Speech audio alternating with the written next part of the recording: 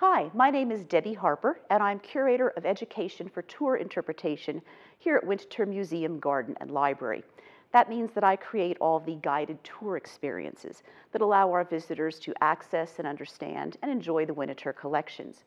And so I'm here today to tell you about one of my favorite objects in the Winterthur collection, which you can enjoy when you come and take one of our introductory tours.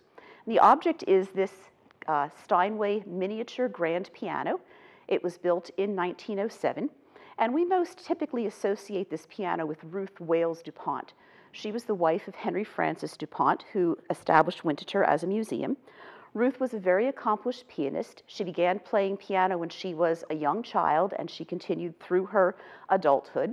Her daughters have told us that some of their happiest memories at Winterthur were being here in the Chinese parlor with their mother playing the piano and with they and their friends singing along. There are actually about 8 or 10 different standard sizes for grand pianos, ranging from the smallest, a petite grand, which is about 4.5 feet long, to the largest, which is a concert grand, and that's about 10 feet long. And the reason the length matters is because of the nature of a piano and how it functions. When one plays the piano, of course, one presses a key, which activates a hammer that hits a string. And when the strings are very long, then the sound waves have a greater distance to travel, and you get a richer and greater balanced tonality to the sound of the instrument. And so that's the difference between the small and the large pianos. Having said that, most of us today, without a really sophisticated trained ear, probably wouldn't be able to tell the difference between the various sizes of grand pianos unless we were comparing a concert grand to the small, petite grand piano.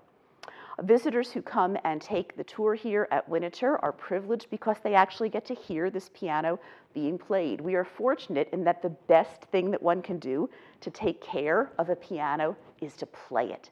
That's what it was meant for. And so visitors who come and take the tour are often privileged to hear a pianist playing some of Mrs. du Pont's repertoire on this piano. I hope that you will come soon for yourself and hear the grand piano being played. In the meantime, we have someone here to play it for you today. Do enjoy.